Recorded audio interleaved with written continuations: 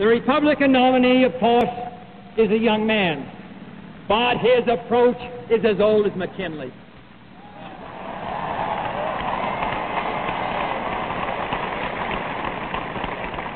His party is the party of the past, the party of memory.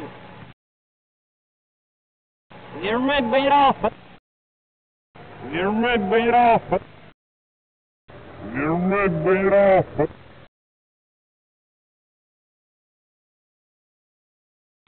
But neither can two great and powerful groups of nations take comfort from our present course, both sides overburdened by the cost of modern weapons, both rightly alarmed by the steady spread of the deadly atom.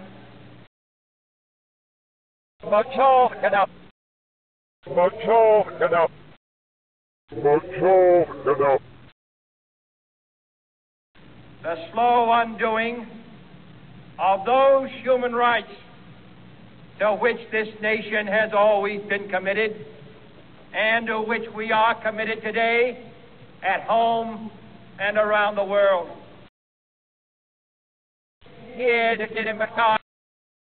Here, President McCarthy. Here, President McCarthy.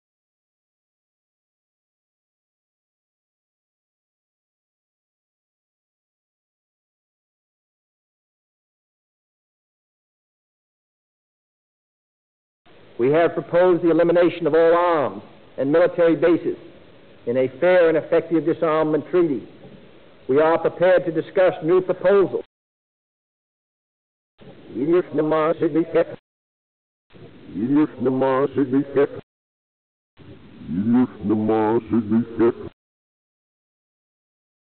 Any hostile move anywhere in the world against the safety and freedom of peoples to whom we are committed, including in particular the brave people of West Berlin, will be met by whatever action is needed.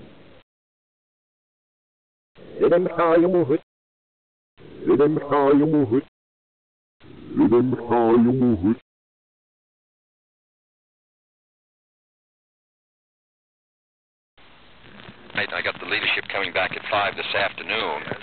Then we begin this blockade. Then we'll continue the surveillance.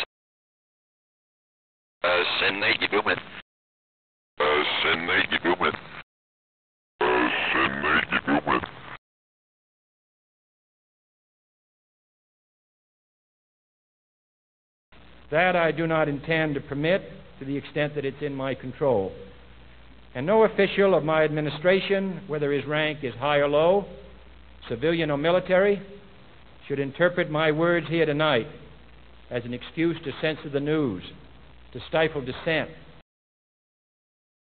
send down bullshit, send down bullshit, send down bullshit. Vast human and material resources into the building of a tightly knit, highly efficient machine that combines military, diplomatic, intelligence, economic, scientific, and political operations. Here I still am. Here I still am. Here I still am.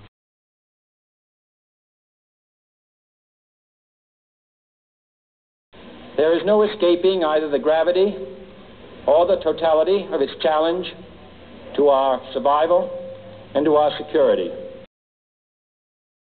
Albus House. Albus House. Albus House.